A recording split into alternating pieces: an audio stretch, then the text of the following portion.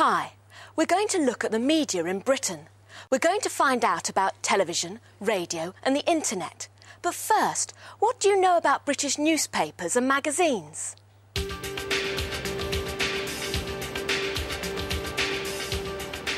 The British love their newspapers. 2 out of 3 British people over the age of 15 read a newspaper every day. That's about 26 million people. Even more people read a paper on Sundays. What do they read? The 2 most popular daily newspapers are tabloids, The Sun and The Mirror.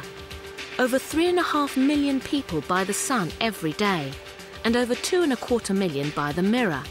In tabloid papers, you'll find more gossip, more human interest stories, more pictures, and not very much serious news.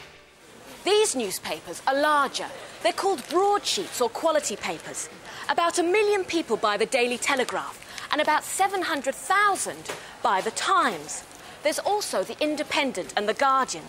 In these papers, you'll find more news, more serious articles, and fewer pictures.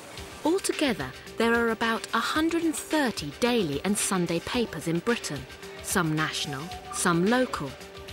There are also over 6,500 different magazines.